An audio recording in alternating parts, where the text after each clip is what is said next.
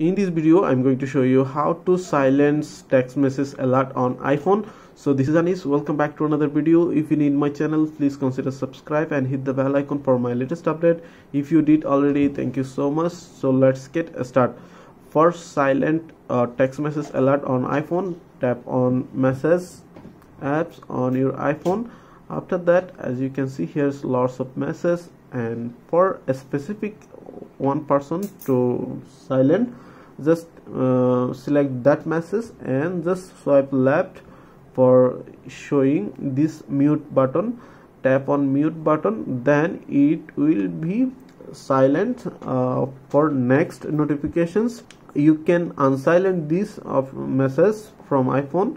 Just swipe left again and just tap on unmute, so that this message can alert you again. For silencing every person, go to settings on your iPhone, tap on settings and just swipe up for message, tap on message.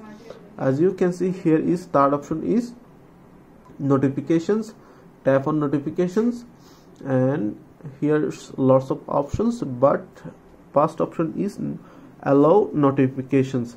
Just toggle to off the for all notifications, but critical alerts is still turn it on. But I'm not recommend you to turn this off, but you can turn off for all messages. Then you can also turn on by these options, also this one, or you can select alert type, lock screen, notification center, and banner also. If you untick mark, if you uncheck, it will be disabled. So that way you can silence your text message alert on your iPhone. So pretty much that's it. If you have any questions, please let me know in comments. If this video did helpful, please thumbs up and share my video. See you on the next.